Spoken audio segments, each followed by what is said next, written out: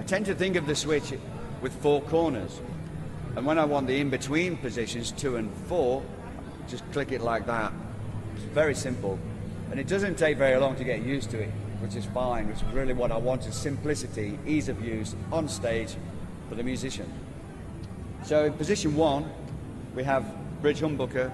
Position 2, bridge and neck humbucker. Over to position 3, we have the neck humbucker. Bring it straight back, position 4, we have the outer coils running in parallel. Position 5, inner coils running in series. Over to position 6, inner coils running in parallel. So we get an incredible palette of sounds from this twin humbucking guitar.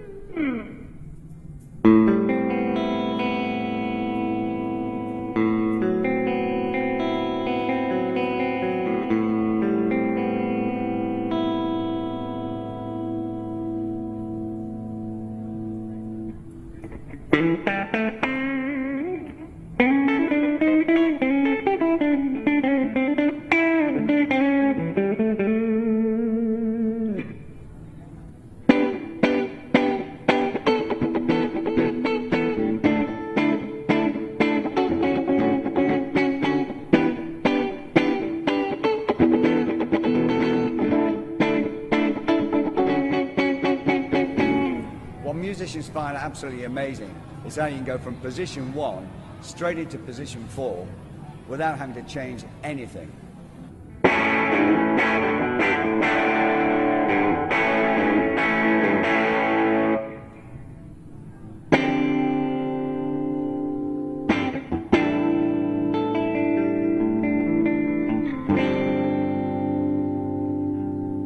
Just a slightly dirty sound on your amp.